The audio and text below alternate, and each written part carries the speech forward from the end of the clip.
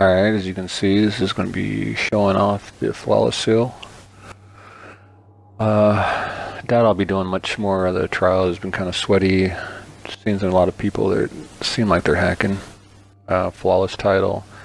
Gotta get the boots, gloves, gotta get the cloak, gotta get the chest piece and the headpiece. And then of course there's the weapons you want to get. That's the main thing to get the badge. Other than that, you can get your card at 7, get your 10 wins. That was pretty difficult. And showing off the different classes here with the full sets on. They went through every single one of them, and sometimes it was fun, but a lot of times it was straight sweaty. So let me know in the comments which one you like the best.